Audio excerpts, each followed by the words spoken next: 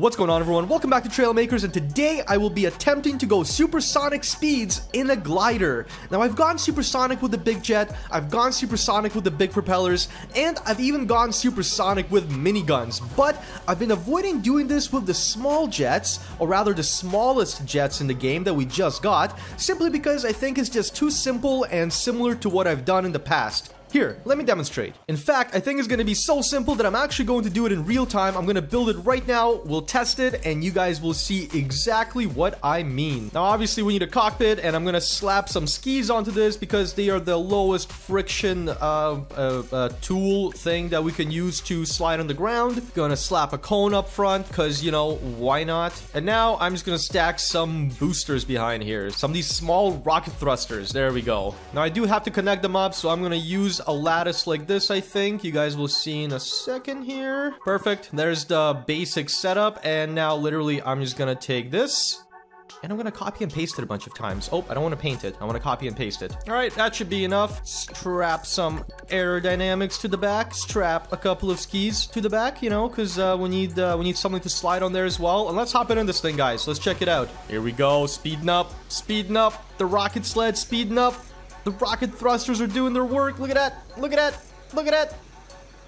And boom, there you have it, guys. Going supersonic with the rocket thrusters in this game is quite easy if you just stack enough of them and make the vehicle slim, which is why I decided to switch it up and try to make a glider that breaks the sound barrier as it gets launched. So the basic idea that I really want to try out here is building some kind of catapult that will essentially help me launch my glider with the assistance of these rocket thrusters, right? So that's exactly what I'm going to try here. I need to find, there you go, the anchor pin, because I'm going to have to anchor this whole thing down to the ground. And I'm just going to build a basic I guess, like, centrifugal catapult here and see where we can get with it. So what you guys see here is a very basic representation of what I want to try and do today. I've got some stackable helicopter engines that are acting as a free pivot, and if I get into this thing and start spinning it all around, as you can see, I am gaining speed, and if I release, then it does throw me. But clearly this sucks. Clearly this is awful, right? So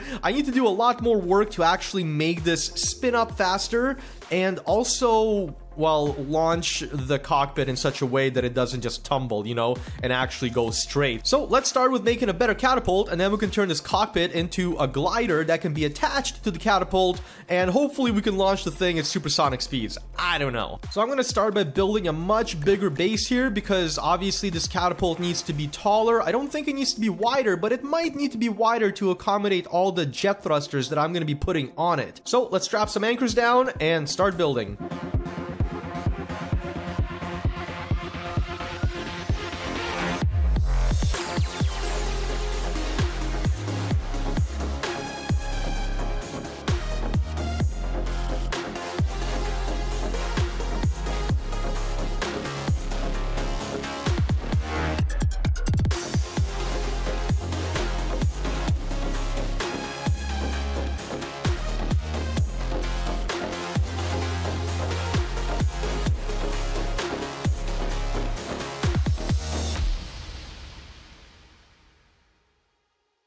Alrighty, here we go. I have a bunch of, well, I basically have a catapult with a bunch of rocket thrusters on it, with a cockpit on a detachable block, and let's see what the heck this even does. Oh my goodness. Okay. Oh no, it's gonna rip it out of the ground. So one thing that I can think of immediately is we might need a counterbalance. And if we're doing a counterbalance, we might as well just double up on the thrusters, right? So that the same amount of thrusters are on top, and then you have a balanced assembly, and it all spins more or less balanced. So let me do that. Let's give that a try. Let's try and select all this and just copy it over. Oh, that worked surprisingly well. I'm not gonna lie. All right, drop it down, get into, what? Dude, relax. Okay, seems okay. Still kind of jittery, but let's go. Oh my goodness. Can we spin? We're going 500 kilometers an hour, and this thing is just eating itself. Oh no. What if I release? Releasing the cockpit did not have the results that I expected. I think what I might have to do down the line is actually use some speed sensors and some altitude sensors. Oops. Oh no, oh boy, okay, let's just backspace. And some altitude sensors to actually trigger the release mechanism of the cockpit, because I can't time this, you know, like that was ridiculous. By the time my eyes see it come around to the top, it's already too late for me to press the button, so I think I'll definitely have to employ a little bit of, you know, simple logic here. But, I mean, we're getting somewhere, guys. We're definitely getting somewhere. I do think that we need more thrusters, and I might actually, yeah, you know what? I might make this thing a little bit bigger, a little bit beefier, and just see how, you know, how that affects it. Because clearly this thing is struggling a little bit, and it might need a bigger base too. So let's keep building. 10 minutes later, and I've got this thing right here, and as you can see here, let's actually get into it. I will show you what I did. I made the base a lot larger so that, you know, the whole thing is more stable and doesn't try to rip out of the ground. I have a crazy amount of the spikes, so that should be more than sufficient to hold it down. I actually think if I'm gonna need like more complexity points for thrusters and other stuff, I might have to get rid of some of the spikes, but we'll test it like this for now. Now, the other thing you might notice is I did make it bigger, I made it wider, and one thing that I'm realizing now is that I actually shouldn't have made these wider. I should have made them longer to minimize the drag on them. Silly me, but we're gonna try it like this. I also replaced all of the structural members with aerodynamic members, because I figured, you know, it's better to have good aerodynamics for this and try and get up to, you know, Mach speed. Oh boy, come on, it's not even facing the right way. You guys can't even see the aerodynamics. There, so as you can see, this right here is a lot better than, oh my goodness, am I actually gonna have to delete something to show you guys? Yeah, it's a lot better than that, right? So even though it's heavier, hopefully it, you know, the extra aerodynamic lack of resistance, I can't speak English today, is going to help me. I also replaced you know, the structural members here with the slope pieces, hoping that that will also help, you know, the whole thing go faster. So let's actually test this out. Let's see how this goes. Oh, and I reinforced these sides because I did test it, you know, just ever so slightly, and this whole thing started freaking out. So I had to reinforce it a bit. Oh boy, okay. Okay, it definitely spins up slower because the arms are wider out, but can we get to Mach speed? Oh no, it's freaking out again. See, it's freaking out. This is what I was talking about. This is what I was worried about. It's freaking out.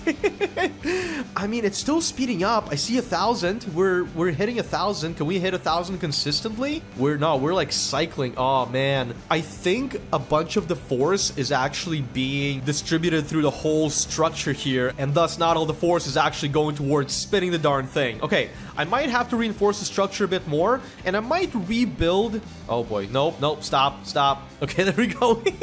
When it's spinning up top, it doesn't want to repair.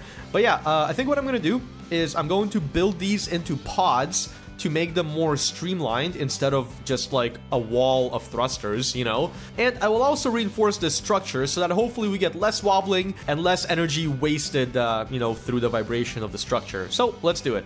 And this is the part where I need to remove a bunch of anchor pins to actually make this happen, because I am out of complexity points. Now, the other reason I made this really tall, guys, is because I want to be able to launch the glider and not have it hit the ground, you know, because you may think, well, you can make that way shorter and it will likely spin up faster and, you know, just probably oscillate a lot less. And I hear ya. I've thought about that. However, I really want this thing to like fly and not just smash into the ground after it, you know, breaks the sound barrier. So that's my line of thinking there. Sort of running out of complexity again, but let's just see if this even works a little bit better as far as the oscillation goes.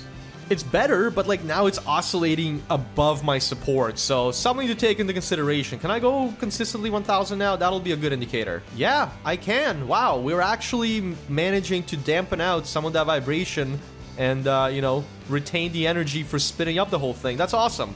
Alright, I'm gonna keep going. I always forget to hide this instruction thing. Check it out, guys. So this is the thruster pod, the rocket thruster pod that I decided to use instead of having a wall of thrusters. This is certainly going to use, this is certainly going to cause a lot less drag, and I think this has a chance of getting us to Mach speed with actually less thrusters than before, because we don't have to overcome a much larger drag force. So let's slap this on and see how it does. Here we are. It's all reassembled. I don't have my supports quite yet. I'm gonna add those. I got distracted by the thruster pod, okay? And for some reason, one of my pieces here is not cooperating, so let's just fix that up. And let's see how this works. Let's see how... Oh. Excuse me? Excuse me? Okay, let's try that again. All right, I'm in it. I'm starting it up, and let's see if we can get to Mach speed. Let's see if we can break the sound. Oh my goodness, the floppy structure is so bad. I mean, I'm going the same speed with less thrusters, so that's a good sign, but clearly this thing needs some help. It needs some help. Alrighty, here we go. I have some side supports now. Let's see if this does better. I really hope it does. I've been trying to balance the assembly. Oh, wow. Oh my god. I did not expect to go supersonic that fast. I mean, I haven't achieved my goal, but I didn't expect this whole centrifuge thing to go supersonic that quick. That is awesome. Can I release? Oh no. So the release mechanism is definitely going to be a tricky one, guys, because...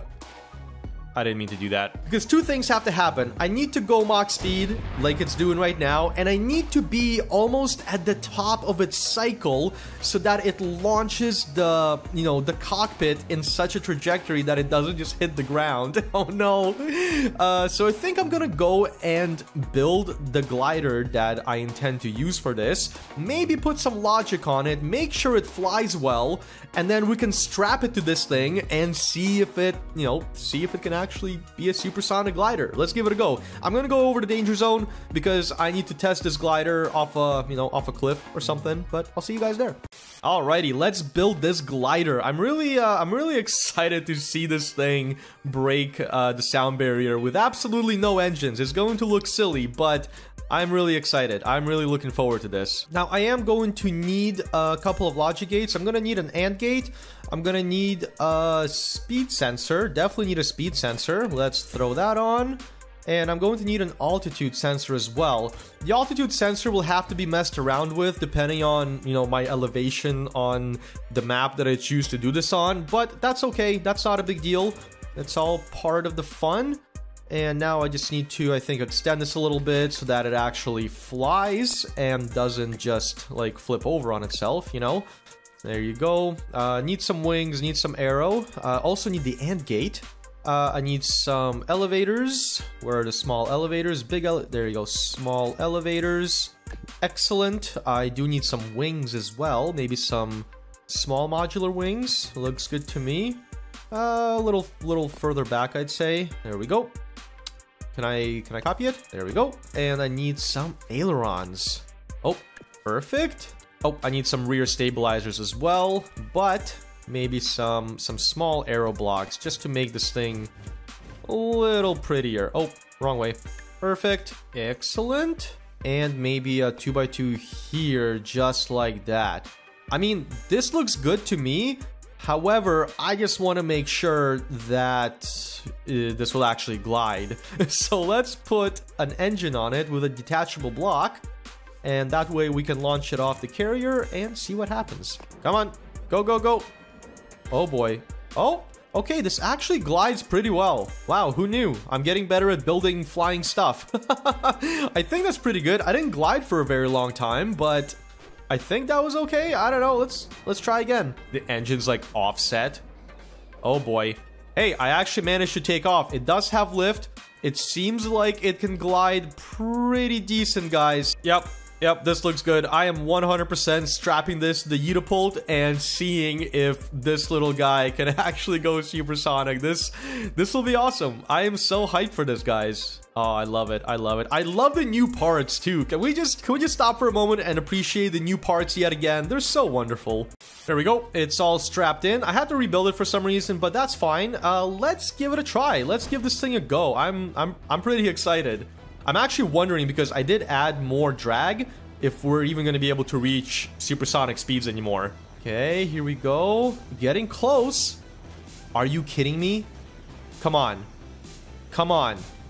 Come on. Are you kidding me? Oh no. The extra drag isn't letting me go supersonic speeds. And there's a bit of wobbling still going on. Maybe I need to raise my supports.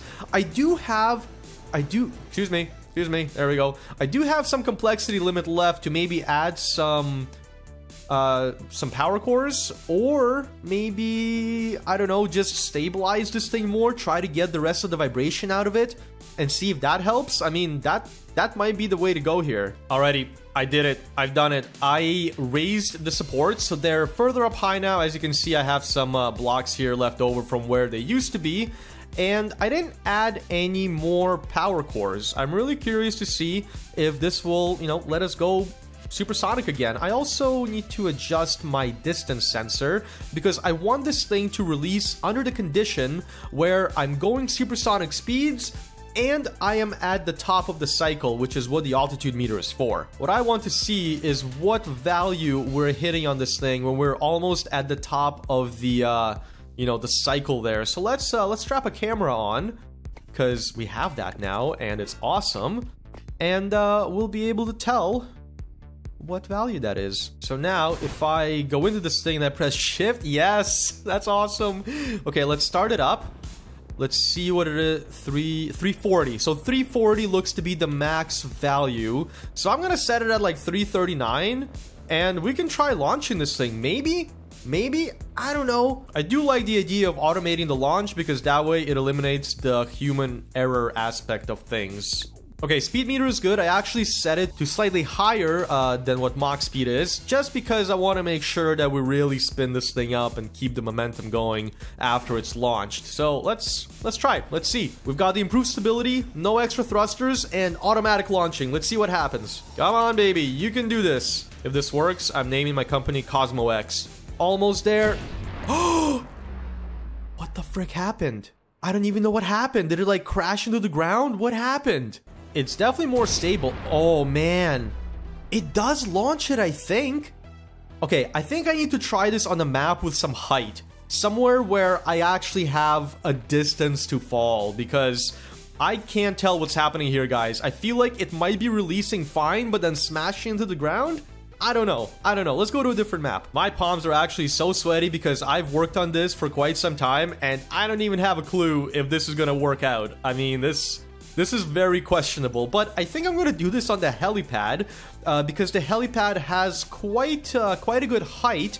It's got a flat spot, and it doesn't have much of a lip where I could potentially, you know, wreck myself into the ground or into some kind of a structure. So I'm gonna respawn it, and I guess we'll just try again. Oh wait, I need to adjust the distance sensor, the altitude sensor rather.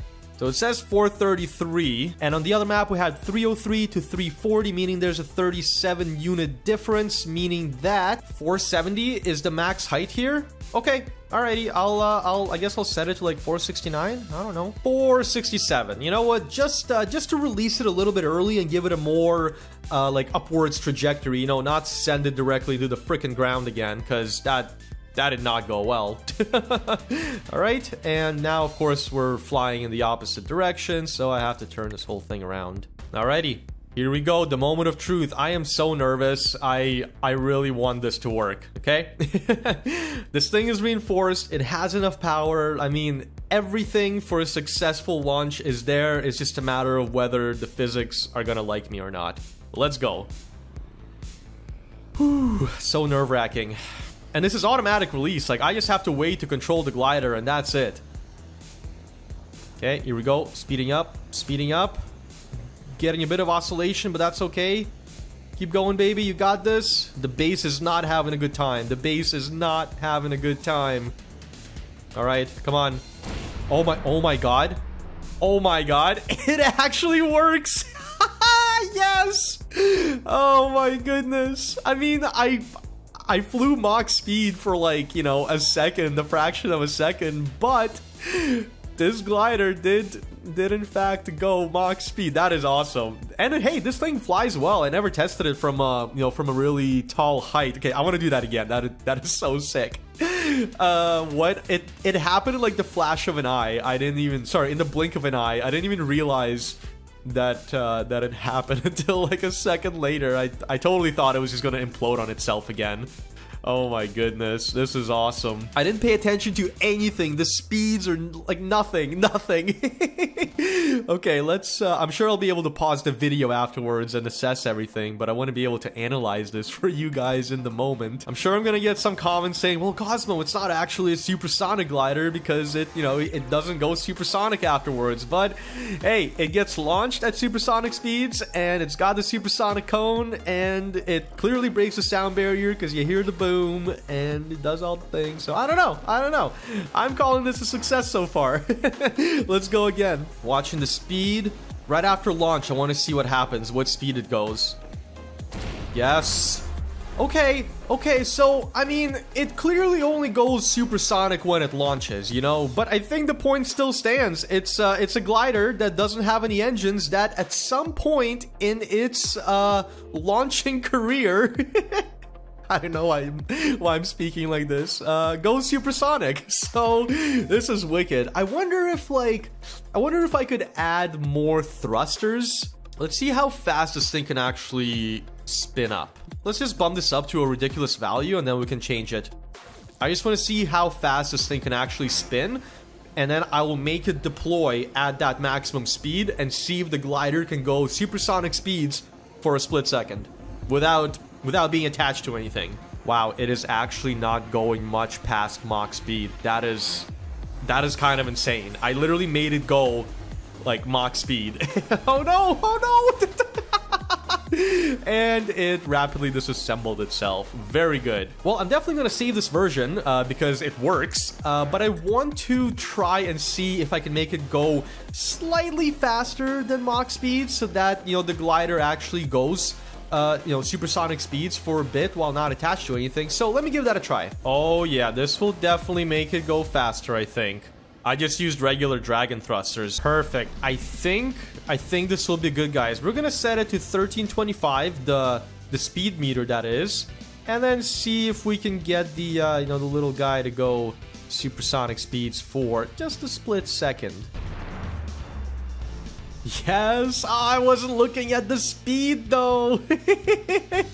Oh no, I wasn't looking at the speed. Okay, I gotta do that again. That was so good though. That launched so well. I love this thing. If there was ever a need for supersonic glider launchers, I'm your guy. I'm watching the speed for when it releases. I don't know. It seems to slow down almost immediately.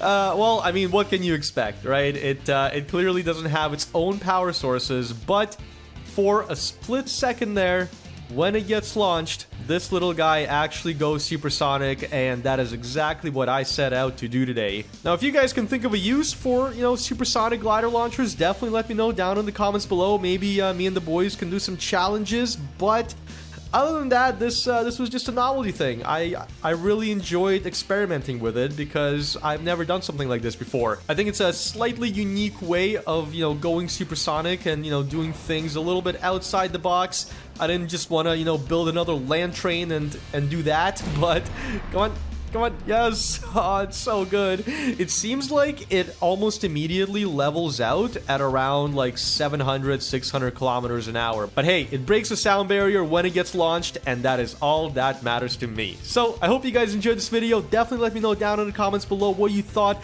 Give me some other cool ideas, and I will see you in the next video. Also subscribe because I'm so close to 100,000.